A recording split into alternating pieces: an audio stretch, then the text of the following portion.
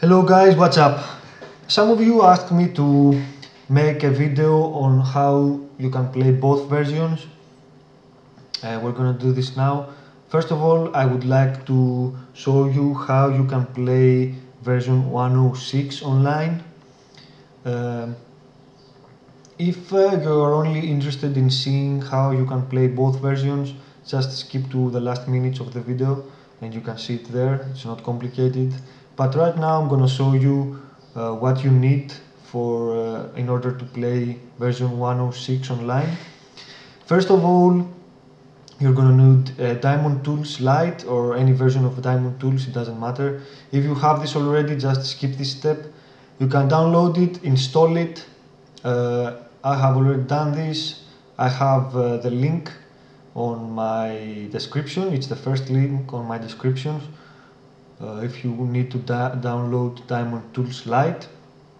Second of all, I need you to download the 106 patch. You can find this on my second link on my description.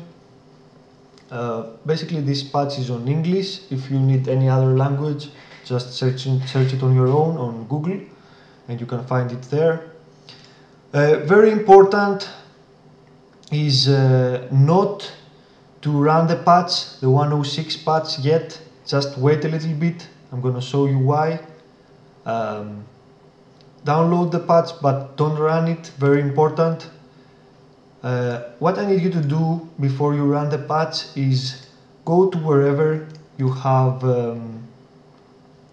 installed the Battle for Middle-earth file and open it up. It's in Electronic Arts, so you're gonna find the Battle for Middle-earth file there. So let's say you currently have version 1.0.0. I need you to copy this file and then go to a new file. If you have two hard disks, go to another hard disk. If you have a partition, go to the partition. But if you still have one disk, it's okay, just go to a different folder. A folder though where you know it's gonna stay there and not going to get changed or maybe deleted. So I have two disks, so I have made another folder in my other disk calling LotR. And in this folder I need you to create two new folders.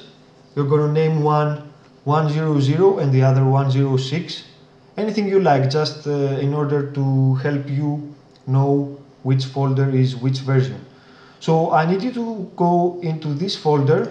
It should be empty for you, and paste the Battle for Middle-earth file here. I have done this already, this is it. So this is version 1.0.0. Once you have done this, now it's time to run the 106 patch. I have 1.0.0.2, so let's do this together. You just run the patch, wait for it to finish.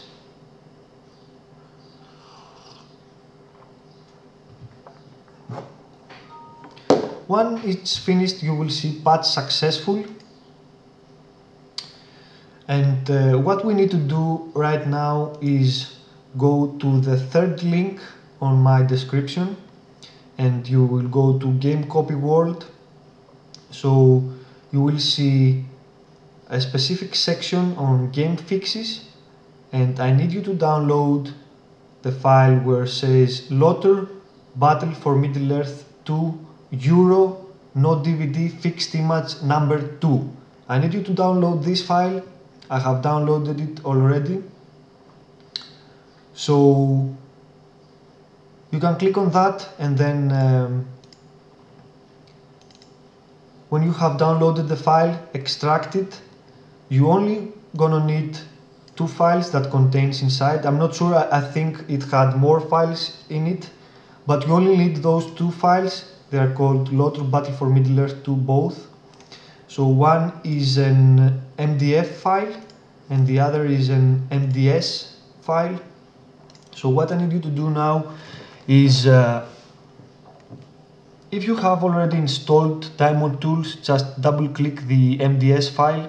It will open right up for you. If this doesn't work, just go and find your Daemond Tools Lite, open it, and now you can drag and drop the file inside. Remember, it's the MDS file, the small file, not the big file. So right now you can mount the image with Daemond Tools, and once you're done you will see this this pop-up right here.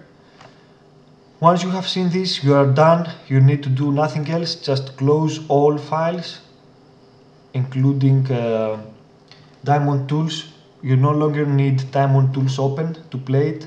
It has already mounted your image, and it will continue to play it unless you move those two files in a different location or mount a different image with Daemond Tools.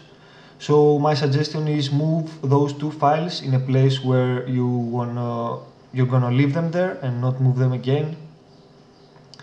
Because if you change them, then you're gonna need to mount the image again with Daemond Tools. So if you leave those two files there and you also never mount another image with Daemond Tools, you basically will never need to open another folder again, another file again. So if we go now and launch Battle for Middle-earth 2, you're gonna see that the version will be 106.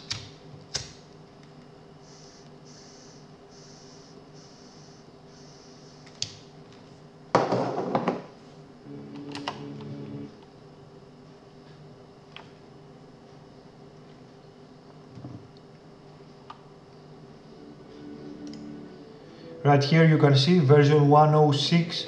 You're good to go to play online. One last thing I need you to do before all this is, right now, once you have confirmed that you have version 106, I need you to copy the file and go back to where you have pasted the 100 version file, and right now I need you to go into the folder 106. It should be empty for you again, and just paste it here. I have done this already. So basically what we have managed is to make a backup of the two versions, and let's say now I have 106, and let's say I need to play a game in 100. I just go to the Electronic Arts folder and delete my Battle for Middle-earth and go version 100. Okay, not copy, not cut, copy, and paste it inside here in the Electronic Arts folder. That's where the game looks for the files when it starts, so that's where you should always have a Battle for Middle-earth folder. So it basically takes about 1 minute to copy and paste, and I think that's the quickest way, because another guy said you can create two users on your Windows and log off from one and log into another to play the two versions. I think it's better this way. It's a lot easier, and especially if you have a good computer, it could take you less than 1 minute to copy and paste the files every time you need to switch versions. Besides that, that's pretty much it.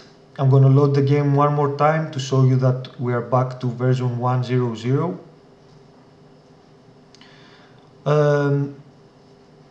I believe the most important things to remember about this tutorial is to make your backup copy of Battle for Middle-earth before running the 100. Then once you're done with 106, make another copy of that to a folder you know its location. I have also posted a fourth link. That's a tutorial on how to play version 106. Maybe if I wasn't helpful about that, you can see this guy's video. It's the fourth link on my description. And yeah, this guy pretty much describes very analytically how you can play, how you can run the 106 version. So what I'm gonna do now is run the game one last time so you can see that we are back to version 1.0.0 now.